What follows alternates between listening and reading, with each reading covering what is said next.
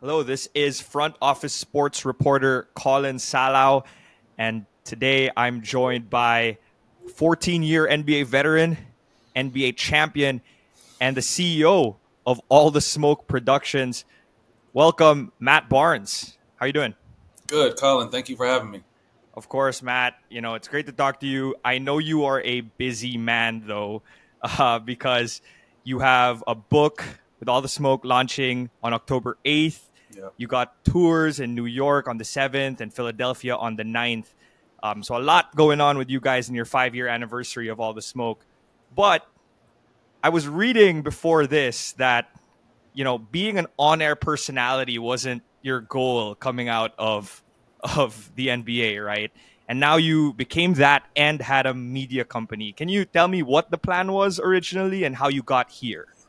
Man, I didn't know what the plan was, to be honest. But it never, while I was playing, I never said, hey, I want to go into media, or hey, I want to do this on the media side. It never crossed my mind, to be honest with you. My goal was, I've been a cannabis advocate for a long time, and my first goal was to be a shield for current NBA players, and really try to push the line with cannabis being legalized in the NBA.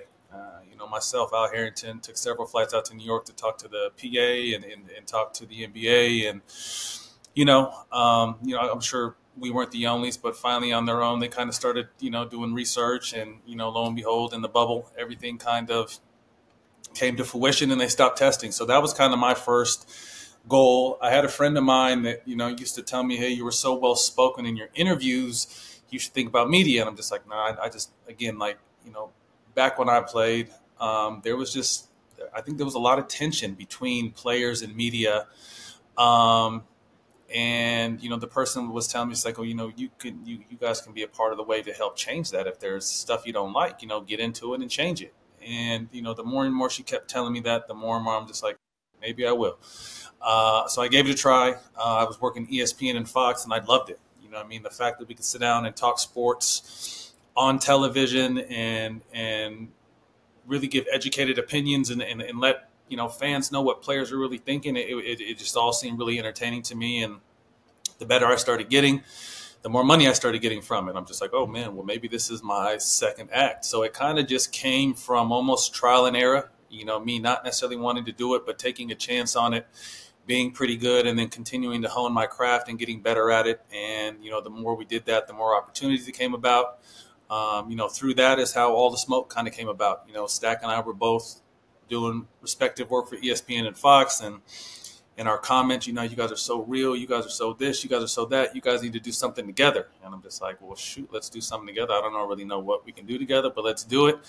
And I pitched him the podcast. And although I didn't really know what a podcast was, I just knew it was a little bit more free. Fox and ESPN, you got to kind of walk that fine line. But, on the podcast, I figured we might be able to smoke, maybe even drink, and really kind of just have like a man cave type conversation.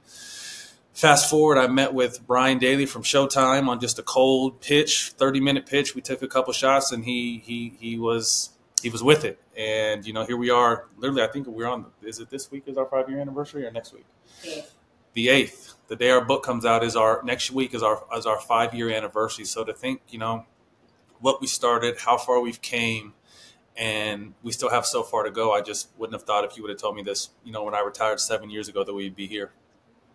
Yeah, thanks for going into the detail there. You talked about how you wanted to be a shield for athletes. And if I look at the media space now, you see a lot of whether former athletes or just journalists in general who are branching out and building their own media companies the way that you have. What kind of came into your decision to make All the Smoke Productions?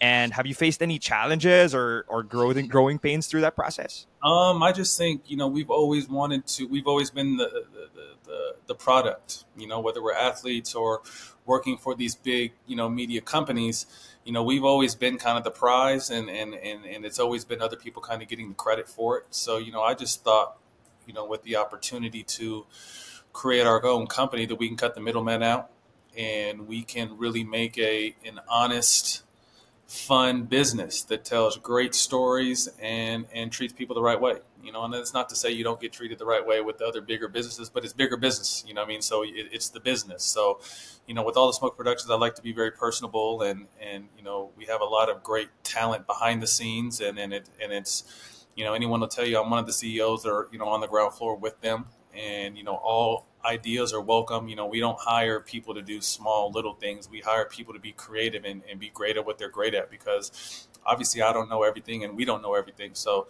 we just try to create a fun environment, and while we're doing it, tell passionate stories from athletes and entertainers and musicians, and being able to have the stories told in their own words.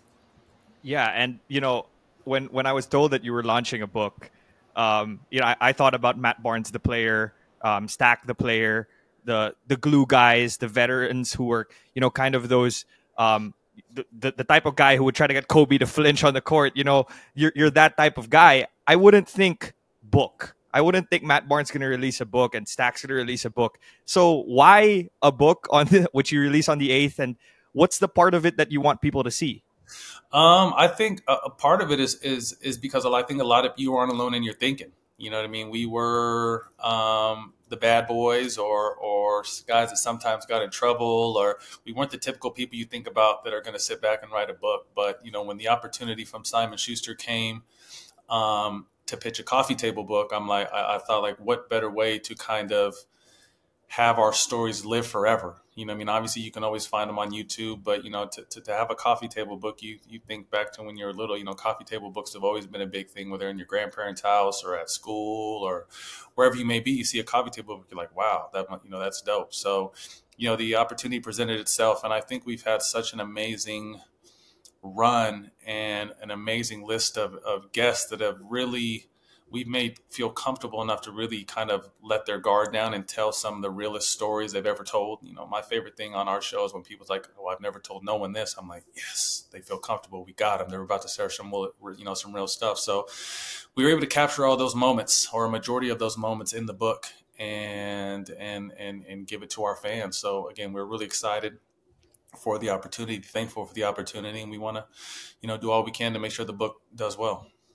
All right. So again, that's going to be out on October 8th. That's Tuesday next week. And again, it's your 5-year anniversary for All the Smoke, the show. I wanted to touch and change gears and talk about the media industry that you are now a part of, that you said you've wanted to shield players for. Obviously, the NBA is where you were in for a while, 14 years. You made your money in the NBA, but at the same time, there's this new media rights deal that they just signed. There's a lot of changes that are going to happen, right? The NBA is going to be on streaming now. Players are expecting more money. NBC is back. When you heard that new $7 billion a year deal as a former player, but now as a media member yourself, what's your big takeaway from that? First thought was, damn, I wish I wasn't so old. No, I'm kidding. Again, I think, to your point, I think sports media, but particular basketball media, has shifted and changed. And you're seeing all these different personalities with platforms in the space. And, although we weren't first, I think while we were right behind knuckleheads, we've we're OGs in this space. And it took us a long time and a lot of hard work to be a trusted voice in this space. So when I see these big new deals, I know that's going to be more opportunities for us, because again, I think we've done a pretty good job of, running the show the last 5 years, and, opportunities that presented themselves, and we're thankful for that. But I think with this new deal coming up and these new streamers coming in and the new networks coming in, it's just going to be more opportunities. So I'm definitely excited to continue to kind of hold a standard as a trusted voice in this space and a trusted show, and looking forward to the opportunities, now that I'm done and in the media, that, that the new deal that the players got and the media got, will still trickle down with opportunities to the former players who are now in the media space. Yeah, and you mentioned at the start of this interview that you started with ESPN as one of your outlets, and there's a lot of changes right now that's happening with your former employer. Adrian Wojnarowski is left, Zach Lowe has been let go, even your former teammate JJ Redick was there and then is now a coach. When you look at it from the outside looking in, how are What do you see as the changes in the ESPN? How do you feel about those changes? It's business. It's the business. I had a good four-year run there, and was just thankful for the opportunity. Their ESPN is at the top of the top. And although, them and the Foxes, I think those big pillars and big machines will always be there, but you don't have to be on those platforms now to have your voice heard, to go viral or to make good money. Again, I think that the tide has shifted. And although those big, outlets will always be there, I think the smaller outlets, the smaller platforms, the player-driven platforms are getting just as much coverage, is going just as viral, and getting just as many, if not more, views. So I think, we're seeing a shift in how sports media is being portrayed. And I had a blast working there, and still have a lot of friends there. But definitely we're really happy on where we're at and what we've built and where we're going to continue to build. In terms of the content, you said that you want to be a Shield. I'll go back to that again. Mm-hmm. And do you think that there's been a shift in the content that since you've been there, or do you see it as kind of similar still? I think on the ESPN side, as far as their content, Yeah, and at large as well. You can or talk just both. in general, yeah. I definitely think there's just more trusted voices in this space now of guys or girls, women who have done it. You know what I mean? Before, it was always just these huge outlets reporting on what they see, what they saw, and how they think things went. But now you have people that actually know how it went, and we're in the mix, and we're in these locker rooms and in these games. So I put myself in a fan's perspective now, and I'm just like, if I'm going to pick who or what I'm going to listen to, I want to listen to the person that has the most expertise in that. And if you look at that, it's normally, if we're talking sports media, it's going to be the people who actually played sports at the highest level. You know what I mean? So again, there's, the Draymonds and us and Paul George and Pat Bev and Jeff Teague and Gilbert Arenas and, Quentin Richardson, D Miles. There's a ton of different platforms now, and people are like, do you look at them as competition? But I don't, because I feel like, first of all, the space is big enough for all of us, but I also think we all give a different, unique perspective, because all of our journeys were different. We all have, similar but different friends and different storytelling abilities. And, I'm just glad to see that a lot of the people in basketball media now look like me and actually played the sport I played. So that's where I definitely see the shift and kind of the trends changing in. I have one question on that I find fascinating, because if it's not obvious, I did not play professional basketball for a living, right? Oh, really? And I'm curious, because you have been that shield, right? But when you moved to the media side and you did meet non-athlete journalists, was there something that changed with your interactions with them? Like, I know you have a relationship with like folks like Rachel Nichols and Dan Lebitard. Like, were you able to change your perspective on that as well, or has it kind of been similar? No, it wasn't. Anytime you get a chance to know something, it's not like I dislike anybody in the space. I have a lot of great, friends that, you two mentioned too. Stephen A. Smith is someone, I still talk to probably on a monthly basis, just checking in and tapping in. So, I think there are, and you never want to put a blanket on anything, because I think, those people that haven't played still have great perspectives and still do a great job at covering and doing their job. So you never want to discredit, what they've done or what they've accomplished and their importance in this space. But at the same time, again, if I'm a fan and I want to find out what's really going on, I want to go to the source. I want the source to tell me. So again, that doesn't discredit anyone who hasn't played, because again, Stephen A. Smith is one of the biggest personalities, and where he's hearing and we're hearing talks of he possibly get $100 million contract as a media member. That's absolutely incredible. And when I see that, I applaud it, because I know, I'm trying to work towards that. And as a group,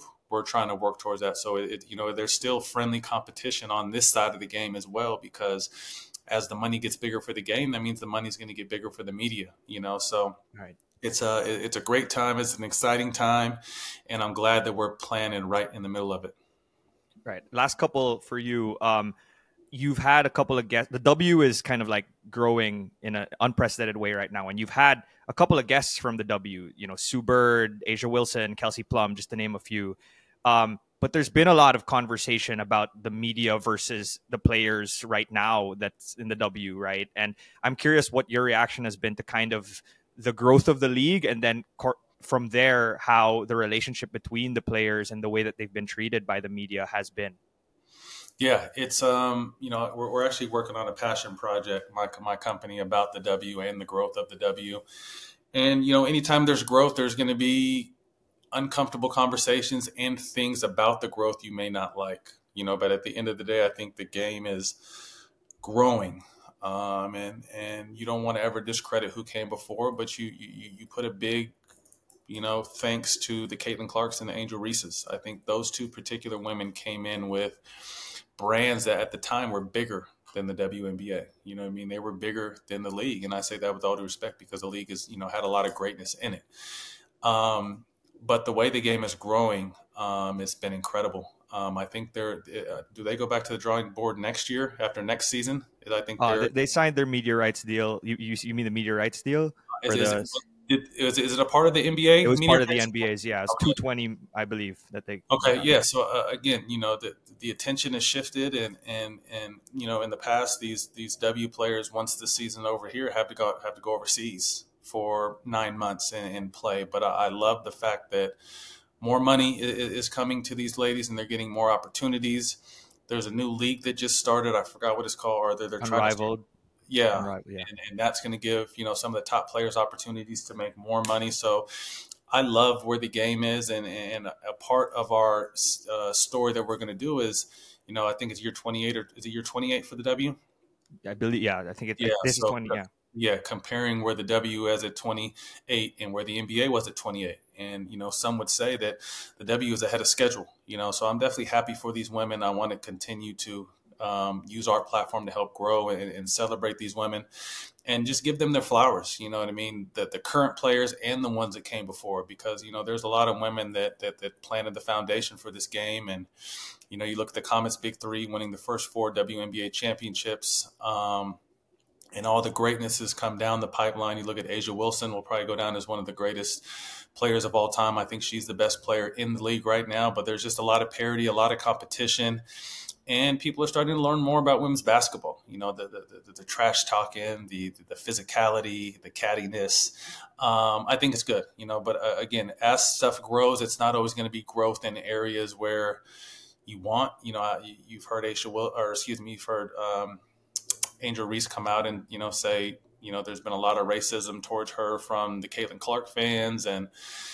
So again, you got to take the good with the bad, unfortunately. But I think at the end of the day, the fact that, we're talking about it, the fact that it's being covered differently and more now is only good for the game. And these women are paving the way for the game to continue to grow and get bigger than it is now. All right. Just a couple of quick rapid fire questions. Who's an active athlete that you think that you could see right now as becoming strong in the media game after their careers? I think Draymond Green. I think Draymond is someone I got to play with and against for a long time. Already has a platform as a media voice, but I think once he's done playing, he's gonna take off. I really like his opinions and his point of views and his IQ and his intelligence. So I think Draymond will take off. You just had an interview release on Monday with Kamala Harris, Vice President Kamala Harris. Who's your next dream interview that you guys want to have, you and Stack? MJ, Obama, Michelle Obama, Dr. Dre, LeBron. Those are probably our top 5. If you could get MJ, I don't think he sits down a lot, but maybe you guys would get him. We can even stand if he wants to stand. We don't got to sit down. Last one.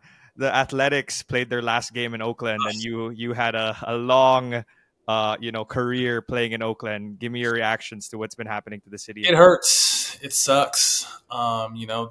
First major city to lose all 3 pro sports teams. I know the fans there and the economy are going to suffer from it. You hear a lot of horror stories from the owner of the A's that he didn't really do his job. You know, he was always shortchanging and trying to play money ball and trying to do cheap shit instead of actually pouring into the fan base and pouring into the players. So I saw that. Say I've been an A's fan my whole life. We'll definitely miss them being in Oakland, but they're actually going to make a pit stop in my hometown of Sacramento. So I'm looking forward to being able to go out there and catch some A's games. But, you know, I just, you know, my heart goes out to the city of Oakland with, you know, the fact that they've lost 3 sports teams in the last, you know, 5 years is unbelievable. And I hope, you know, the good Lord has something in store for them.